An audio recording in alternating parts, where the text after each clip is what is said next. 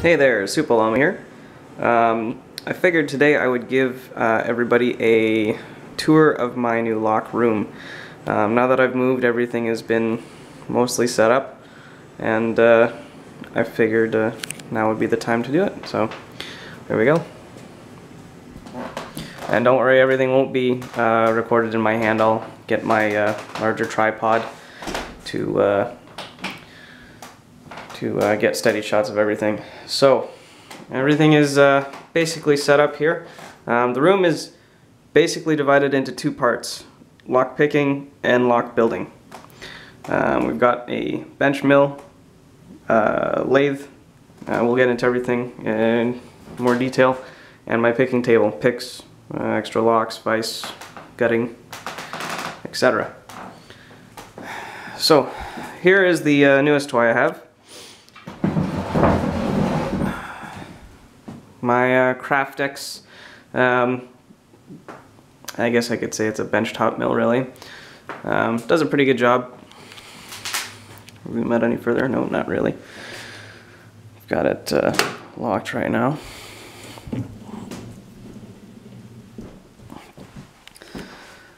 Real nice. I believe it's a half horsepower motor, gearhead style. Just one of those X2 clones. It has a Sabo vise, which handle comes off. Both jaws do move; they close in. I need to get a lamp for this setup, just like I have for all the rest of my setups. That way I can record with lots of light. So over here we have my Unimat lathe, which many are familiar with. Actually, I'll get a light going on for that. Much better. Unimat lathe does a great job doing everything I need, but for the most part I just do brass. This is an extension. It would normally attach onto the base here for the headstock, and it would allow the headstock to move up, so that way it could become a mill. But it's not the most sturdy mill, and switching it back and forth between each was a real hassle. So that's why I went out and bought the Craftex mill in the first place. Mind the garbage there. I have set up here lock bodies to use. That's an M-Heart there. Keys for the M-Heart. Both angled cut, and I think I've got a non-angled cut in there somewhere as well. Other parts to make things. This I was going to tear down and make a Protect pick with. I'm still kind of working on it. Don't exactly have a full system made out for it yet. Still kind of in the process of making things. Lathe tools and other things such as 4-jaw chuck. I've got the keys in there somewhere. I've got carbide bits. Very, very small. Oops, it's upside down. There, carbide bits. They do all right for what I need to do. Where did that go? There. Steady rest.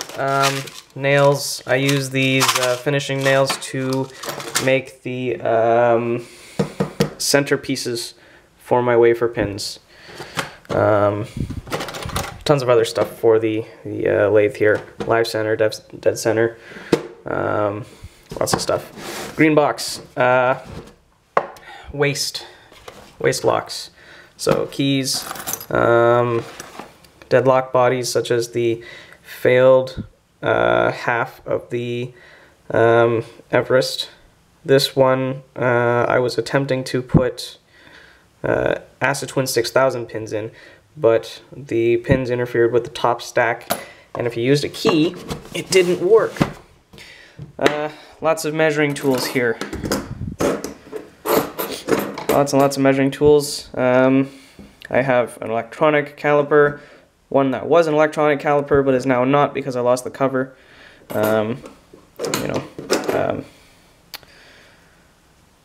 This ruler guy here, kind of like a caliper, no electronic bits to him.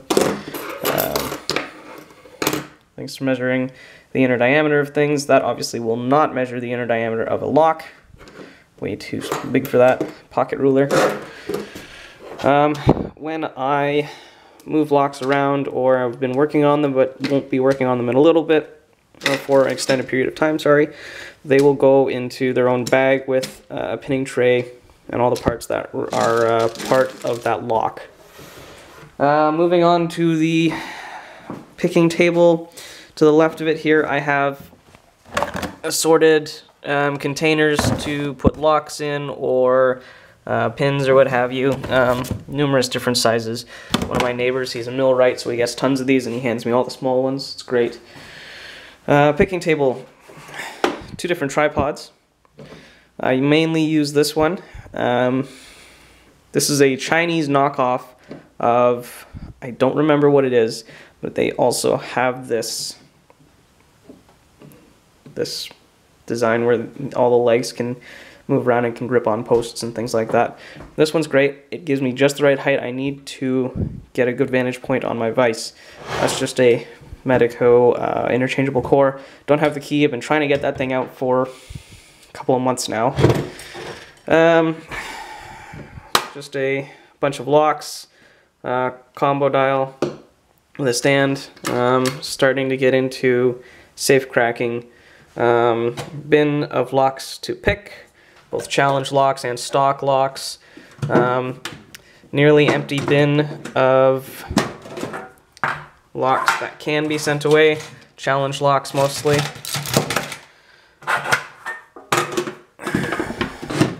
That is just a package of a key for my Acid Twin 6000 challenge lock I built months ago. It's got a nasty habit of locking people out due to the secondary sidebar groove.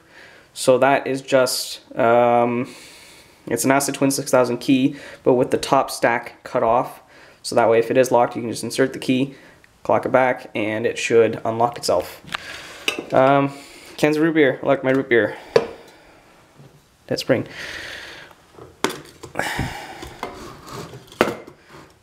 These are a box of M-Hearts. I've got one that I have already self-tapped and I'm trying to pick, and I've got some stocked up in case I have a trade that I need to do or something like that. Locks to trade. That was in a box that I got from West Coast Picks after I beat his Sub-Zero challenge. M-Heart. This actually shouldn't be traded. This belongs to one of the Discord users, Mr. Chisel. Haven't seen him in a while, so it's just sitting in there because I didn't know what else to do with it. Okay, give me a minute to set up my other tripod and we'll get into the shelving of everything. Okay, this is the table under the mill. There's the mill there.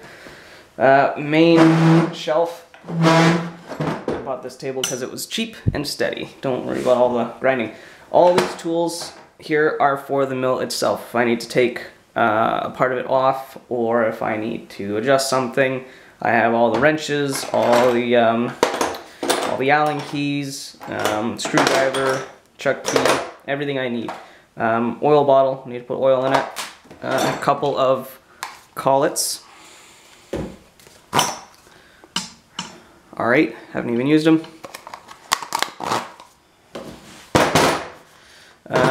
A brush that is for cleaning off the mill, just to get rid of all the chips and things like that. And a couple of adjustable wrenches here, in case I don't have the size I need right away. This wrench, all these things, most of them really came with the mill itself, and this one is for the rear nut on the back, because the neck itself, I'll just scroll up a little bit here so you guys can see, the neck itself can actually pivot to the left and to the right quite a number of degrees. which is nice, but in the long run, it means that the headstock itself and everything else from the neck up can be a little bit flimsier, seeing as it's attached by one nut at the back. So I don't adjust that at all. I've left it at 0, and I probably will never adjust it. I just don't see a need for it at all. Back down and over on these drawers here. Oh, neat. Notice that. I have an extra little table there. Raw materials. Spring steel, brass plate, I guess you could say. Brass rod, aluminum rod. Brass rod. Aluminum rod. This is completely hollow, if you can see that. This is the perfect size for American pins. I don't recall exactly what size it is, but one of my local hobby shops sells that rod in both aluminum and brass with holes pre-drilled through the entire thing. So that way I can just cut off sections and put them onto a small nail, peg them together, and then I've got some wafer pins for Americans and Masters. Second shelf, or second drawer. Tools. Empty casing for one of the calipers. Hacksaw blades, never used them, bought them like 3 years ago, never used them. C-clips in case I lose a clip on the back of a lock, or if I need it for the mill or the lathe or whatever. Files, don't use them as much anymore now that I have my mill and my lathe, but sometimes they do come in handy to shave back picks or what have you. Rubber O-rings. These, the big ones, are actually very well used for the lathe, the belts on the lathe. You can still get belts for the Unimat 200 dB, but you have to buy them from America. I think it's about $10 each belt. It's a uniform size, both for the drive to the idler gear and the idler gear to the main pulley that runs the actual headstock. But that box of O-rings was probably about $10. So to me, it's much more worth it to go through those maybe 2/3 as fast as an actual belt as it is to buy one belt online and hope it lasts just as long. Especially considering I'm Canadian and the American to Canadian conversion is not very nice. Final drawer. We've got some other nails used for disc detainer pick making, which I'm starting to get into now that I'm working on the ProTech.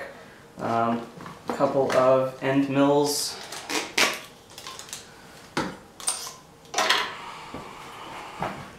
This is a 4-flute. It's a little dull, but it still works. The other is a 2-flute, so nothing really too bad with it. What else do we have here? These bags here, different sized micro drill bits. This one is number, oh no, hold on. This is actually example pins that I keep after making oversized versions of, so I can take measurements and things like that. These are micro-sized drill bits, number 58, 59, and 60. I've got other sized pins, or sorry, other sized bits in this Altoid container. Dental bits, which I use for very, very small milling. Thread taps, different drill bits of different sizes going from 4 millimeters all the way down to, I don't even know. Again, we go down to like number 60 drill bit, so number of different things. And ball end point for a Dremel. Actually works really well for an end mill as well. Lots of different taps here. I also have somewhere in here a hole starter. Not sure exactly where it went. Anyway, lots and lots of different drill bits in there. On this side, lots of pins. Lots and lots of pins. Assorted, bought them on eBay.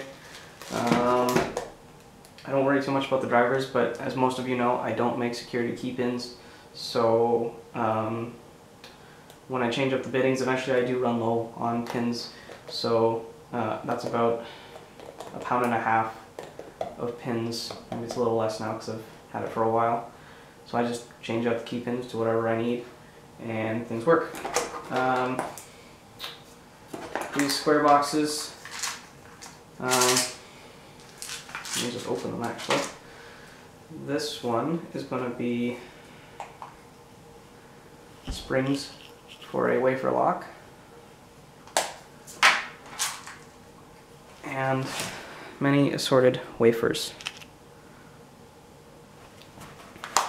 I was given a bunch of wafer locks from a friend who repairs arcade machines and things like that, so I just gutted whatever was good and took those parts. These containers, these two are going to be driver springs, top springs, things like that. Sidebar springs, assorted, Medico Primus. Finger pin springs, that's going to be Primus.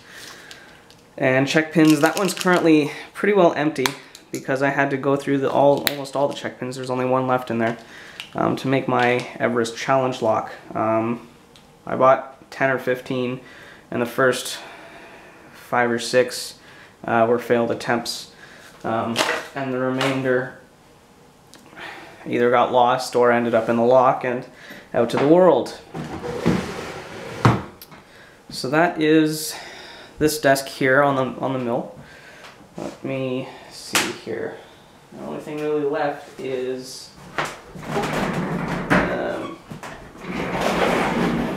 let's get more detail on my picking station.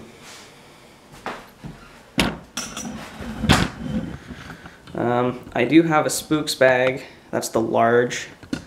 So I have a huge variety of extra picks. Just about all of these are for single pin picking. Also mostly top of the keyway tension. I do have a few bottom of the keyway tension, but it's very rare that I need bottom of the keyway. My rakes, right about here, that's all of them. Just those 2 pouches. City rake, some worm rakes. I don't think I've ever used any of those. Some ball rakes, I use those on wafers if I need to get into something like an auto lock. I've got my Primus finger pin pick there. And for the drawers, let's see if I can angle this a little better. That might do it. Lock gutting. So followers, pinning shoe, trays, flathead, Phillips, pliers, the rest of the Euro gutting kit. I keep the other things like the C-clip removal tool and the tweezers in here. I also have a dental pick, good for getting springs or things like that in kind of tight spots, but still need some rigidity. It'll get in there and dig it out. A lot of this stuff you've probably seen in some of my videos already. I have a precision driver bit kit just in case it's some unorthodox size that I need. There's also tweezers and things in there. Moving on, main shelf here. There was a cover here, but it ripped off. The wood was getting old. Assorted things. A knife to get into packages, one of the screws, some key tags for when I make a challenge lock. I can tag it immediately, and off it goes. Back it up just a little bit more. Move the chair. Some containers I keep in here for picks to be finished off. These will be turned into finger pin picks, assorted keys, assorted Protect keys. I bought these as a lot online, but they were the wrong keyway for my Protect that I have, so I couldn't use them. The instructions to Everest Challenge Lock, which will go with that whenever I find someone who willingly wants that lock. My Primus cutaway kit. It's got Everest, Primus, and Everest with working keys and tag. That is for sale, by the way. If you're interested, let me know, but do keep in mind, it is expensive. And, still in the way. Final drawer here. A whole lot of nothing, really. I do work on GM clusters every now and then, so I've got a stash of GM cluster motors. Mostly empty plastic bags, especially this one. I send out pins every now and then, or if people want pins, springs, whatever. If it's safe enough to put in this bag, I'll wrap it up in the bag, and then I'll also get one of the small containers and put it in the container. That way it's extra safe, it's not going anywhere. I know it won't do anything wrong. Even if the packaging got thrown around quite a lot, it would be okay in the long run. Not really a whole much more to show. Just gonna get things level here. I do have a little bit of cleaning equipment over there just to keep the floor clean. I am working on machines that spit brass chunks everywhere, so I keep that clean as much as I can. The closet back there, that's filled with junk not related to lockpicking. That box down in that corner right there, it's locks that I do have up for trade or sale or whatever. Basic stuff, American 1100s and some slag bodies, things like that. Mostly things that I have no issue giving away if someone needs them. I know I'll be taking 1100 out of there probably within a month or so to give to a local picker, because you can't find anything locally there in Toronto. So I commute back and forth now and then to Toronto, so I have no problem giving locks when people are looking for them, especially 1100s. Everyone should pick an 1100 at least once or twice. So that is it. I think that's about it. So we will finish on this. Everyone, thanks for watching. If anybody has any questions about my lock room or wanted me to get into more detail about something that I may have forgotten or missed, let me know. Tell me pretty lies, look me in the face, tell me that you love me, even if it's fake.